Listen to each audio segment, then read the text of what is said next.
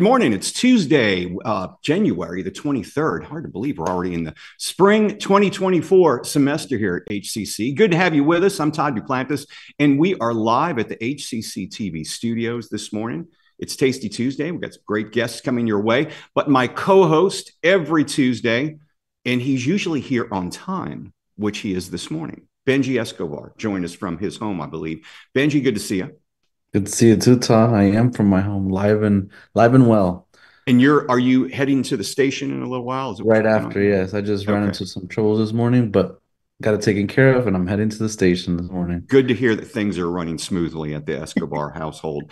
Yeah. We appreciate you joining us, Benji, this morning, and everyone who's watching us on Facebook Live and YouTube. We're here just about every morning when HCC is in session, Mondays through Fridays, live at 10 a.m. So check us out. And Benji, they can watch us in social media anytime and also on HCC TV.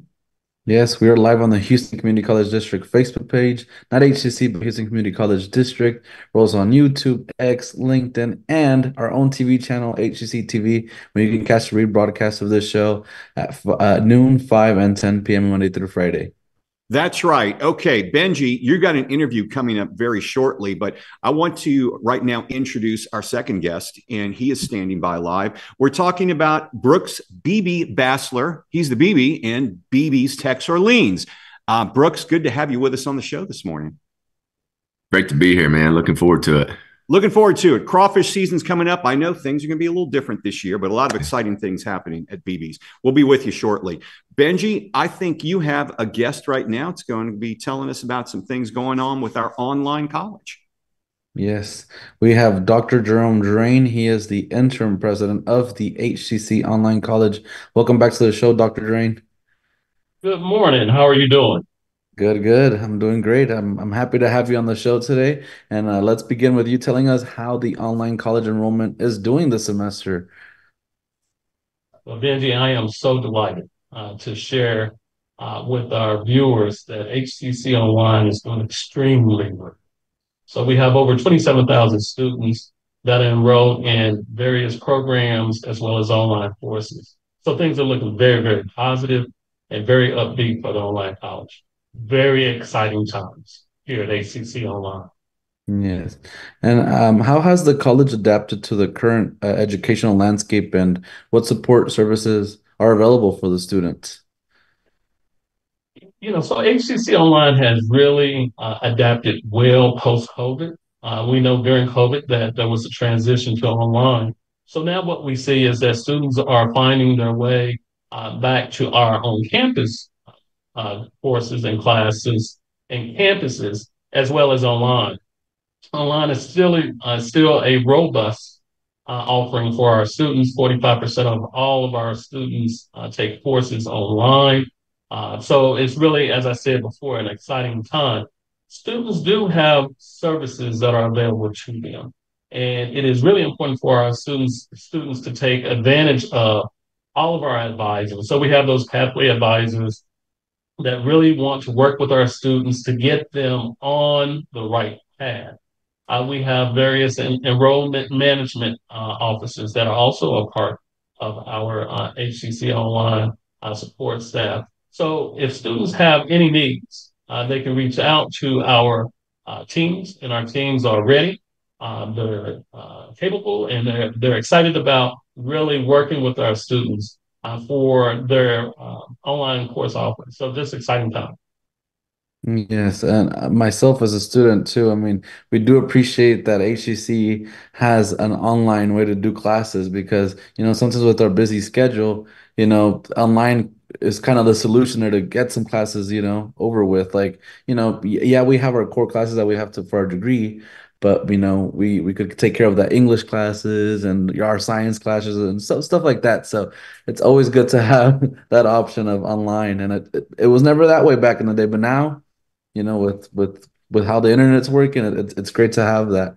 So tell us, what advice? I know spring semester just started. There's some classes that are going to start, like the late start classes. I mean, what advice do you have for some of the students starting that spring semester, and how can they make the most of their college experience? Absolutely. So we do have second start classes that will start on February 12th. So students still have the opportunity to register for those classes. And there is a robust schedule of classes. And as you said, Benji, in terms of the types of courses that students are able to take, the English courses, the history courses, the government courses, all of those courses that you mentioned are the core. So they have those opportunities to be able to do that. Now, when students sign up for these classes, we're not simply going to leave them without supporting the students. So we have those supports that are in place. So we have what's known as Upswing. Upswing is our asynchronous tutoring platform, whereby students are able to submit papers or they're able to submit math questions that they have. Mm-hmm. And then our tutors working asynchronously are able to provide feedback to our students. We also have virtual tutoring. And this is a synchronous type of tutoring, very similar to the way that we are right now, where students are able to interface directly with our tutors. We have library services that are also a resource for our students. So students are able to work directly with our librarians if they have questions about citing papers or how to get started in research. We have those resources available for our students. Of course, we have faculty office hours as well. So our faculty are also very supportive of our students and are willing to provide additional support through their faculty office hours. So we have classes that are available starting in Second Start, and we have those support systems in place to support our students as they're taking those online courses. Okay. And I know HCC is very proud of what the online college has become. And I know we've been getting a few accolades and recognitions from top organizations in the US that, select and kind of review colleges in the United States. And we're one of the top ones. That's great to say that we have that here in Houston. I mean, can you tell us about some of those recognitions we've gotten? Absolutely. So we in 2023, we were recognized by Newsweek as one of the best online colleges. We're one of the largest online colleges. As I said, we have over 27,000 students that are taking online classes. And if you just think about that for a second, that is a large number. But what undergirds all of this really is a strong curriculum, dedicated faculty and staff. And that is what really the various accolades that we get, that's part of it, is that we have the infrastructure, we have the teams that are here ready and available to assist our students. So we're extremely excited about the accolades that we get. We will continue to get those. There's just a lot of great positive momentum with the online college right now, and students are reaping the benefits. So it's really, really just exciting, great times.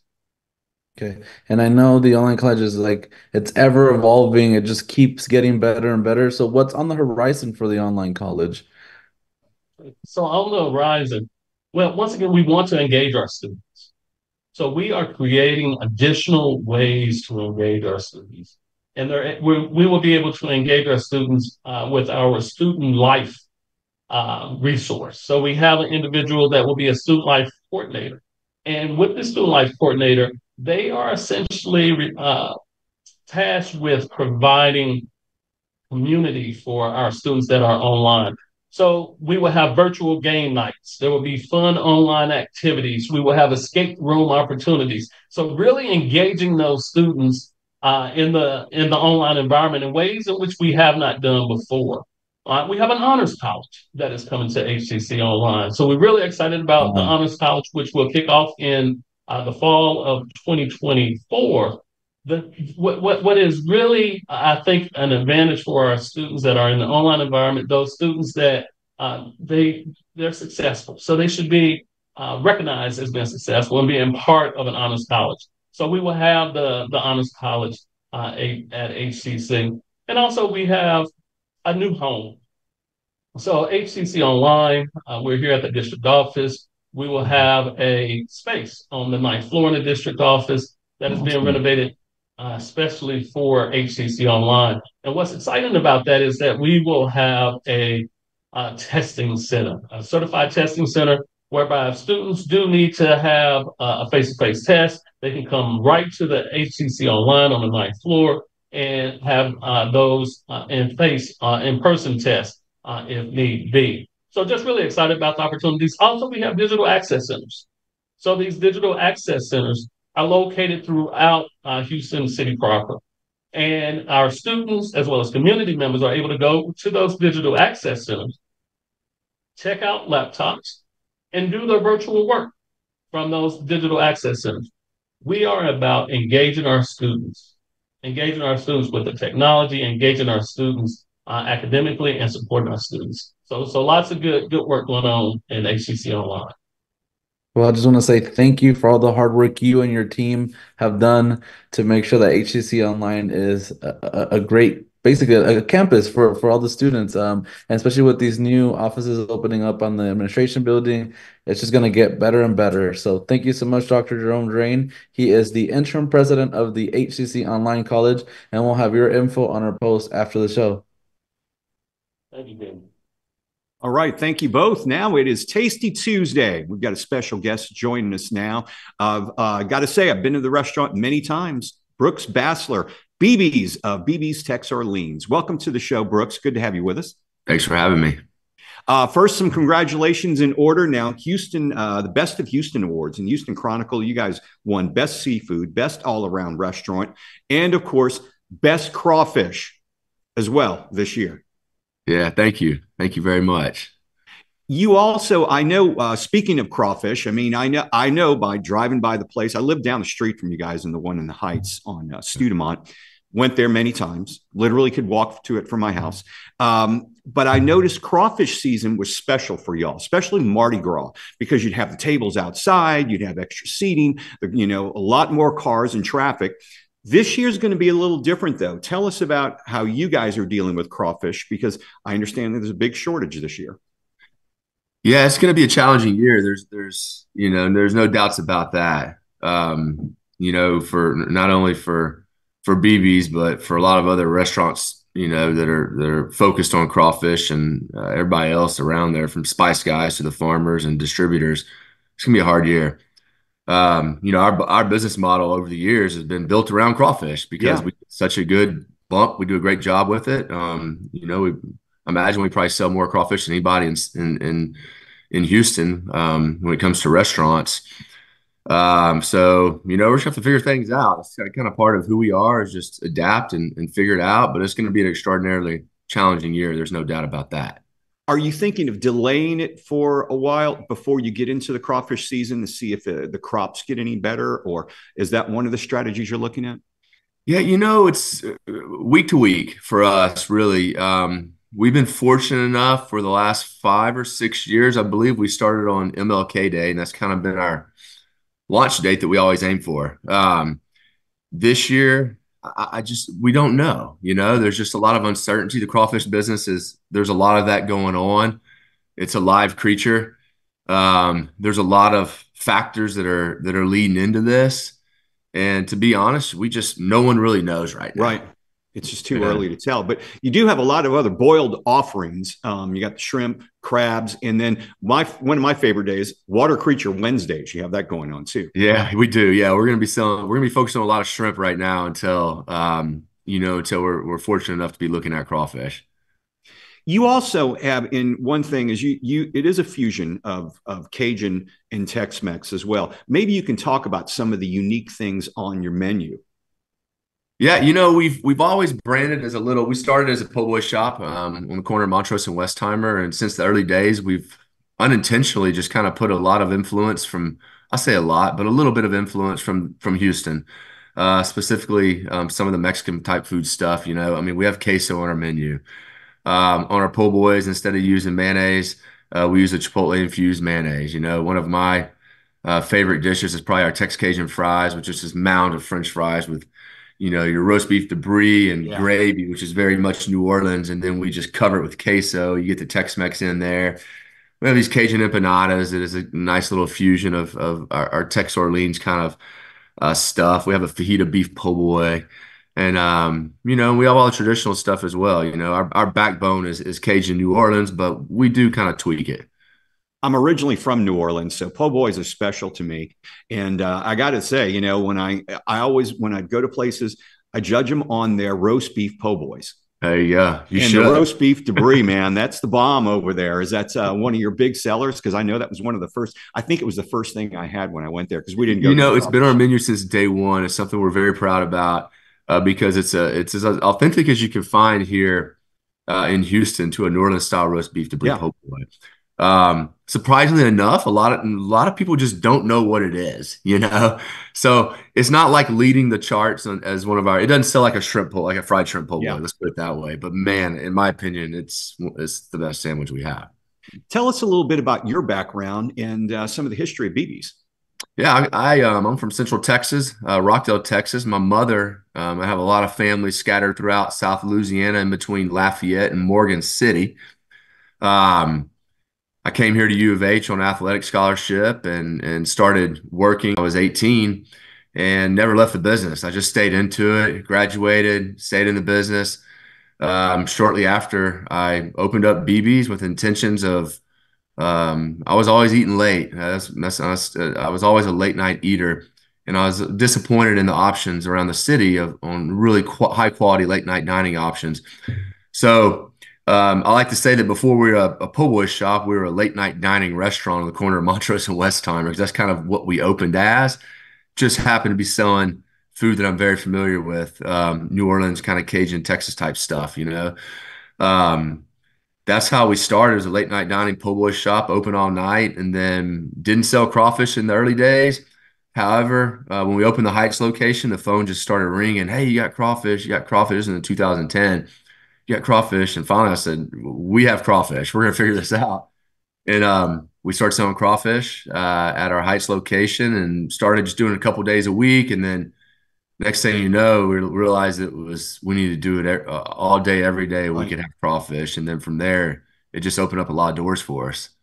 And how many locations do you guys have now? We have 14 total, 12 in the Houston area and 2 in San Antonio, actually. Incredible. I mean, that's, one thing I've noticed, and it seemed like, you guys were one of the anchor restaurants in the Heights and that corner. But then, Fitzgerald's went away. They made some parking over there. And then you had all these expansions of restaurants in that little area. They even upgraded an old ice house, which is like across the street from you. It's like a bougie ice house, But I mean, it's really cool. But cool. That area has grown so much. Is there more or less a camaraderie with the restaurants in that area as opposed to, we all are in this together? Yeah, I would say so. It's that area over here in the Heights, it's very destination. We pull kind of the whole city, and people will come and just make an afternoon or a whole day out of it. And they'll park at BB's and start at BB's and, go to the ice house, go watch some sports, go to upscale liquor bar, come back to BB's late night and eat and go home. So it's kind of a all day deal. And we all know each other and try to help each other. We're all different. And you never know who you're going to run into when you go to that location or really any of your locations. I mean, I've ran into Case Keenum, had a picture taken with him. I've sat next to I was in news years ago and covered a congresswoman. She was on city council then. She was there one night. You just really never know who you were going to run into at your place. It seems like you do attract a large crowd there, some famous people as well. Yeah, we do. J.J. Watt was in there when he was a rookie. Of course, no one really knew who he was. Recognized him like they do now. Yeah. Jose Altuve, when he came in, completely unknown, had a little hat on with his agent. And I was actually in the restaurant, and I didn't even know. His agent told me. I ran into his agent in Mexico City. He's like, I was in there with Jose Altuve. I'm like, how did I miss that? That's like, Beyonce, has she stopped low by hat, yet? man. It's just like, he's a pretty unassuming guy. If he's, especially, in his early days. How about Beyonce? Has she ever been by you? She has, yeah. Her and Jay-Z both came in late night after her show a couple of years ago. Very cool. And tell us a bit about your culture at BB's, because I know it's something you're proud of. I mentioned Figure It Out. That's kind of a lot of who we are. My grandma's very much the a big inspiration behind the restaurant. So our purpose is make Mama proud, and we figure that kind of relates to everybody. whether it's your mom or your grandma or your aunt or whatever influential female figure you have in your life. You don't want to disappoint them. And Right. we try to instill that same thought process in our employees and keep it simple. It's something that everybody can relate to, from our dishwasher, up to the CEO. And just it's a pretty simple concept to understand, is make mama proud. And we try to live and breathe it every day. It's our guiding, it's our rules, is our core values, are our guiding principles. We try to make our decisions based around that and hire around that as well. Mama has a dish on the menu as well, doesn't she? She has a couple of them. Yeah, Yeah. she does. Pretty good stuff. Brooks Bassler, he is the founder of BB's Tex-Orleans, our Tasty Tuesday guest, a proud Coug as well. Brooks, thanks for being on the show.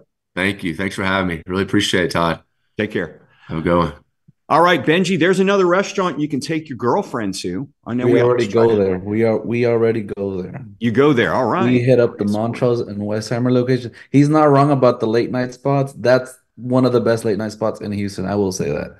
I've got to say, I think I spent a few late nights at the one in the Heights. A few times, maybe a few times. Anyway. All right, Benji, we got a few announcements to go to before we wrap up today's show. One of them is happening tomorrow, Wednesday, January the 24th. It is a business launch and growth financial webinar. Attending one of these virtual workshops is a prerequisite for applying to the HCC business plan competition. Big deal with that. You got to take this as a prerequisite. It's Wednesday, January 24th. Tuesday, January 30th. Check our post after the show for more information on that. And Managing Change is coming up tomorrow as well. Yeah, this is a virtual workshop from COPP or COPP. HCC faculty and staff are looking to thrive in a changing workplace amidst today's transitions can attend the virtual course Managing Change from the College Office Professionals Program, or COPP. It is assigned to reinforce skills to take charge of what you can control while managing what you can't. This will take place Wednesday, January 24th from 9 a.m. to noon on a WebEx. So check out our post after the show for more info. Okay, HCC Tax Days. You need to get your taxes done? Well, HCC's Career Services and Student Life have joined forces to help students learn how to maximize their Form 1040 educational credits. This is very informative. It's a virtual session, January the 31st, 10 a.m. to 11 a.m., and we'll have a link in our post after the show. Also, there's a vocal masterclass that's happening at the Northwest Spring Branch campus. Yes, of course. We have Dr. Eric Laszcynski, professor. Yeah. What was it? McCluskey? McCluskey, there you go. McCluskey, professor of voice and opera at Lamar University, will give a masterclass to HCC vocal students.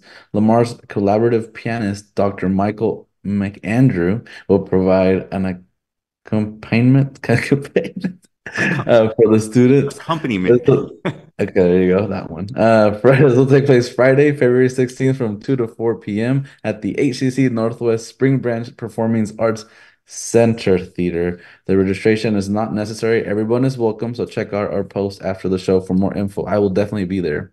Definitely. I think you're still right now. You're mentally at BB's late night having a sandwich. A po' boy, I should say. Right. All right. Northeast Exhibition, The Art of Simulated Existence. This collection of paintings and drawings is by faculty member Thomas G.H. Dorsch, and that is Thursday through April the 5th. HCC's Northline Gallery, the Northline Gallery. Artist reception coming up, let's see, Wednesday the 20th. Well, no, is it tomorrow? Wednesday? I think it might be tomorrow. Well, we'll have some information in our post after the show. Also, spring classes have begun here at Benji, but there's still time to register to get a full course load in this semester. Of course, yes. HCC's 16-week spring classes have begun, but students can still register for those as well as second start classes, which begin February 12th. All courses are either in person, online, or hybrid, just like we had our online college president. You have online at any time, so there's no times listed. There's online on a schedule. hybrid, in-person, hybrid lab. We have all the options for you here at HCC. To learn more about HCC program start dates and options to cover costs, please visit hccs.edu/apply. Again, let me stress it too, hccs.edu/apply. All right. Thank you. Okay. Tomorrow, Dr. Michael Edwards. You know, Dr. Edwards, was the, well, one time he was over communications. Great guy to work with. Now he's the president of our HCC's Northeast College. He's going to be on the show as he's welcoming students back. And coming up for Thursday Family Fun Day, we'll host the Houston Botanic Garden and hear all about the spectacular lantern display to celebrate the Lunar New Year. That's coming up Thursday, Benji. So that's something you could probably take your girlfriend to as well. That's it. Yeah, the Botanic Garden. That's on the list. Yeah, that's on the list. All right, so you're headed to the station soon, right? Yes, like right now. Chris just texted me too. He's like, "What's your location?" So yeah, be careful in traffic out there. All right, folks. Thanks for being here today. We're live tomorrow, 10 a.m. up to the minute. We'll see you then.